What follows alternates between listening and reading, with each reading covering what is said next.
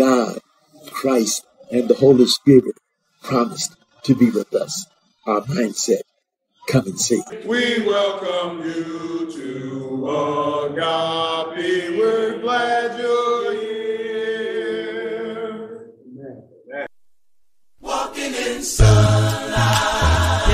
yeah. All of my journey, over the mountain, over the mountain, the road to the deep end, yeah. Don't you know that Jesus has said, well, the Lord said, I'll never leave you there. Oh Lord, that's a promise, divine word, promise that never can fail. Oh, heavenly heaven. Good afternoon. My name is Marcus Ford. I'm one of the members and Bible class teachers here at the Agape Church of Christ, where Brother Graylin Andrew Freeman is our minister and evangelist. As students of the Word, we believe in speaking where the Bible speaks and being silent where the Bible is silent.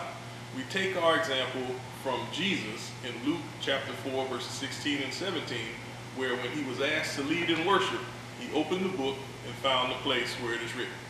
And with that, we'd like to welcome you to today's broadcast. Brother Freeman, always a pleasure to share the panel with you. Marcus, indeed. Absolutely. So today's question, there are religious beliefs and they advocate any number of different scenarios that will transpire upon our death. And so at the end of our life, as it were, are you able to open the book and find the place where it is written that teaches that only 144,000 will be in heaven, while the other redeemed people will remain here on earth? And does the Bible teach the doctrine of a heavenly class or an earthly class? I tell you, Marcus, this question, or rather its concern, it stems from a true misunderstanding and an inappropriate interpretation of what we understand to be apocalyptic writing from the book of Revelation. It is a classic misunderstanding of what the Bible says as opposed to what the Bible teaches. And we've advanced any number of times here on the place where it is written that the Bible says a number of things, but it does not teach everything that it says. And that's why we are compelled in Scripture to rightly divide the word of truth, study and extract from the Word of God to see what the exegetical study is, what the hermeneutics is of the Scripture itself. Our denomination neighbors, they draw an inappropriate conclusion from not rightly dividing the word of truth. In Revelations chapter 7 and verse number 4, in Revelations 14, verses 1, 2, and 3, there the Bible references 144,000. And when our denominational neighbors read this, they interpret the 144,000 incorrectly. They treat it as if it's to be understood to be a literal number. So let's do this. Marcus, let's open the book. Let's find the place where it's written. Let's go to Revelation 7, verse number 4, and then immediately let's go to Revelation 14, verses 1, 2, and 3. And let's see what thus saith the Lord is. Revelation 7, verse number 4. What does the Bible say? Revelation 7 and 4 says, "And I heard the number of them which were sealed, and there were sealed 144,000 of all the tribes of the children of Israel." All right. Revelation 14. Revelation 14, verses 1 through 3. "And I looked, and lo, a lamb stood on the Mount Sinai, and with him 144,000, having his Father's name written on their foreheads. And I heard a voice from heaven, as the voice of many waters, and it was the voice of a great thunder. And I heard the voice of harpers harping with their harps. And they sung, as it were, a new song before the throne, and before the four beasts and the elders, and no man could learn that song but the 144,000, which were redeemed from the earth." When we read Revelation 7 and verse number 4, John says he heard the number that was sealed, 144,000. In Revelation 14, verses 1, 2, and 3, he says he saw the 144,000 or heard this number before the throne, along with the elders and the other angels. Yet to make this a literal interpretation of this number, it would result in the following wrong conclusions. First, if one concludes that the 144,000 are the heavenly class into which no one else is going to be admitted, then the literal conclusion is that only the Israelites are going to be going to heaven. Because the Bible affirms in Revelations 14 and verse number 3 that the 144,000 are said to be the ones redeemed from the earth. They're redeemed from the earth. And since we know, reading Revelations 5 and verse number 9, that the redeemed are actually out of every kindred, in every tongue, in every people, in every nation, we must conclude that there are those in heaven who are not going to be Israelites. And yet the 144,000 are made up only of the Israelites.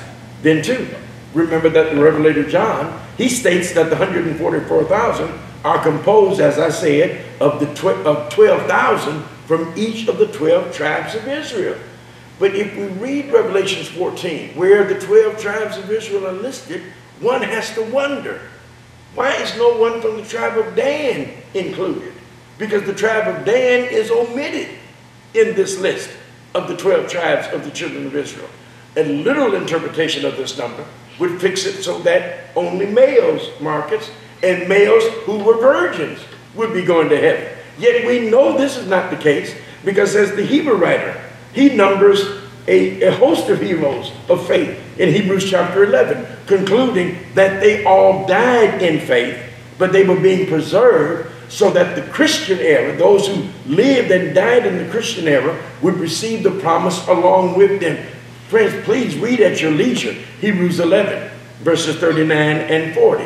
Now, if John is affirming in Revelation chapter 7 that only 144,000 will be in heaven because they are before the throne, he immediately contradicts himself, because in verse 9 of Revelation chapter 7, he writes these words, "After this I beheld, and lo, a great number, which no man could number, of all nations and kindreds and people and tongues. They stood before the throne and before the Lamb, clothed in white robes." Now, let's note this question, and let's answer from the scripture. Where, Brother Marcus, is the throne? Where is the throne? Because the Bible says that the 144,000 are before the throne. Let's open the book. Let's find the place where it's written. Let's go to Revelation chapter 4. Let's read verse number 2. Revelations 4, verse number 2. What does the Bible say there, Marcus? In Revelations 4 and 2, it says, "And immediately I was in the Spirit, and behold, a throne was set in heaven." A throne was set where? In heaven. A throne was set where? In heaven. Where? In heaven. The Bible says the throne was set in heaven. And what about it? And one sat on the throne. Now, according to Revelations 14 and verse number 3, the 144,000 are where? The Bible says they are before the throne. But according to Revelation 7 and verse number 9, the great multitude are before the throne. If the great multitude is before the throne, and 144,000 are before the throne, and the throne is set in heaven, then we must conclude that the great multitude is in heaven as well. Revelation 7, verse number 15. The great multitude and 144,000, the Bible says, serve him day and night in his temple. Let's read that. Let's go to Revelation 7, verse number 15. Revelation 7, Brother Marcus, and verse 15. What does the Bible say there? And the Bible reads, "Therefore are they before the throne of God, and serve him day and night in his temple, and he that sitteth on the throne shall dwell among them." All right. 144,000, the great multitude, serve him day and night in his temple. Now the question is, where is the temple? Where is this temple? Let's go to Revelation 11, verse number 19. Let's open the book. Let's find the place where it is written. Revelation 11, verse number 19. What does the Bible say there, Brother Ford? And the Bible reads, "And the temple of God was opened in heaven." Opened where? In heaven. Where? In heaven. The Bible says the temple of God was opened in heaven. Now, my friends, seeing that the temple is in heaven, and the great multitude is serving in the temple, along with the 144,000 before the throne, which is also in heaven, here's what we must conclude. We must conclude that the 144,000 and the great multitude are one and the same group. He's not talking about a heavenly class separated from an earthly class. These are they whom John writes have been washed in the blood of the Lamb. These are they who have come through great tribulation, who have been made white, their robes white, rather, in the blood of the Lamb. This in accordance with Revelation 7 and verse number 14 and 15. Now watch, this washing has direct reference to the washing accomplished in the watery grave of baptism. Let's open the book. Let's find the place where it is written. Acts 22 and verse number 16. Brother Ford, what does the Bible say there? Acts 22 and 16, the Bible reads, "And now why tarriest thou? Arise and be baptized and wash away thy sins, calling on the name of the Lord." When are sins remitted, my friends? When are sins, according to the scripture, washed away? Ananias told Saul, "And now why tarriest thou? Arise and be baptized. Wash away thy sins, calling upon the name of the Lord." This is a direct reference of what the Revelator John was utilizing. There will be no earthly class. There will be no heavenly class, because the Bible affirms and teaches that this current earth is going to be destroyed. One last time, let's open the book. Let's find the place where it is written. 2 Peter chapter 3. Let's begin at verse number 10, Brother Marcus. Work our way down to verse number 13. Watch how Peter, guided by the Spirit of God, speaks about the end time. Go on and read. All right. And the Bible reads, "But the day of the Lord will come as a thief in the night, in which the heavens shall pass away with a great noise, and the elements shall melt with fervent heat. The earth also and the works that are therein shall be burned up." Brother Marcus, what does the Bible say is going to happen to the earth? The earth also and the works that are therein shall be burned up. Burned up. Keep reading. Seeing then that all these things shall be dissolved, what manner of persons ought ye to be in all holy conversation and godliness, looking for the hasting unto the coming of the day of God, wherein the heavens being on fire shall be dissolved, and the elements shall melt with fervent heat. And the Bible goes on to say, nevertheless, we according to his promise, look for new heavens and a new earth, wherein dwelleth righteousness. And herein is the great confusion. And individuals will look and say, well, the Bible says there's going to be a new heaven and a new earth. Well, he had already said that the heavens are going to be on fire.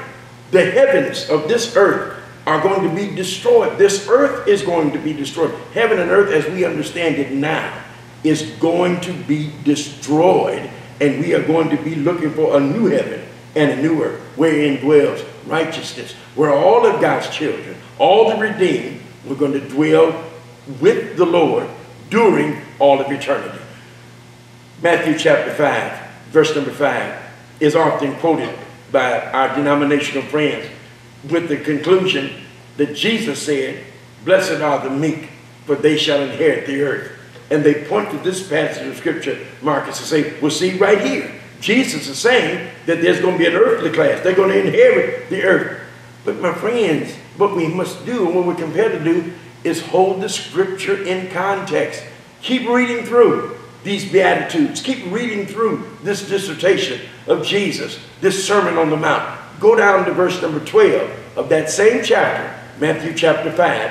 Verse number 12, because in verse 5, when he talks about the meek inheriting the earth, he's pointing the meek who will inherit the earth to verse number 12, where he says, "For great is your reward," where? In heaven. So we're looking for heaven to be our home. And it won't be just 144,000. It will be all of those who have been redeemed from this earth through obedience to the gospel, having their sins remitted, washed away, and added to the one church that we can read about in the scripture, wherein is righteousness, of which Jesus is the head. My friends, visit with us here at the Church of Christ. It would be our great privilege and our honor to sit down and to discuss with you in greater detail the things that are contained in God's precious book divine, where we can seek ye out of the book of the Lord and read, make application of that word of God to our life as we rightly divide the word of truth and make the application so that we can be found in direct obedience to the things that God would have us to do through Christ by way of the Holy Spirit as it is revealed in God's book divine. As in all things, Marcus, let's keep faith till the last amen. Amen. Amen. Another wonderful explanation to a pertinent Bible question, and one that also leads to the question, what happens to us after death? Thank you, my friend. We're going to leave this world, and then we'll take the time, Marcus, in more detail to expound upon the things that transpire upon the fact that we leave in this earth. 1 Corinthians chapter 15 makes mention of the Apostle Paul as he's guided by the Spirit of God to teach us that upon death we enter into another realm, the Hadean world, the world wherein it is divided between Tartarus and paradise. This is exactly what happened to Jesus. When he died, his soul departed into the Hadean world. When when Peter was preaching on the day of Pentecost in Acts chapter 2, when he says his soul was not left in hell. That word there, hell, is translated Hades. Hades, the Hadean world, is composed of two places. One is Tartarus, the other is paradise. You remember, my friends, in Luke 23, when Jesus is on the cross, one of the dying thieves says to him, Lord, remember me when you come into your kingdom. Jesus said to this dying thief, today shalt thou be with me in paradise. Well, we know that Jesus died and his body was buried in Joseph's brand new tomb. His soul departed into the Hadean world. His spirit returned back to the Father. He says, right prior to his death, Father, into thy hands I commend my spirit. And so his life force went back to the Father in heaven. His soul went to hell, that is Hades. But Jesus was in the paradise part of Hades, along with that other, with that thief that he promised would be with him. So when we leave this world, when this physical body of ours lays down in death, just as James talks about when he says in James chapter 2, for the body without the spirit is dead. When the spirit, our life force, is removed from us, this body dies. And the body is going to be buried. The spirit goes back to the Father in heaven. The soul of man, which is the real you, the real man, the real person, is going into Hades, either paradise or to Tartarus, to await the resurrection that Jesus talks about, or rather Paul talks about in 1 Corinthians chapter 15, verses, we can begin at verse number 10, work our way all the way down to verse number 58. Amen. Amen. So you see, that is our invitation to you, our viewing audience, to come and see what we are doing here at the Agape Church of Christ, or rather what the Lord is doing through us. We invite you to our services. We gather every Lord's Day starting at 10:05 a.m. for our Sunday morning Bible class. And we also have our Sunday morning worship, which is following at 11:05 a.m. We're located on 41605 or 4165 FM 521 in Fresno, Texas. So if you're ever in the Fort Bend County area or in the greater Houston metropolitan area, we invite you to come with us and be with us. Like us on Facebook, subscribe to our YouTube page, also visit our website. We have a plethora of learning materials there, and we have a lot of gatherings online through Zoom that we would love to have you a part of. And with that, we will see you next time on The Place Where It Is Written. We welcome you, our guest, to Agape Church of Christ. We're glad you're here. Please come again. We sing and praise the Lord, and the Word of God is. We welcome you to Agape. We're glad you're here. Amen. Let's keep the faith. Till the last amen. Amen.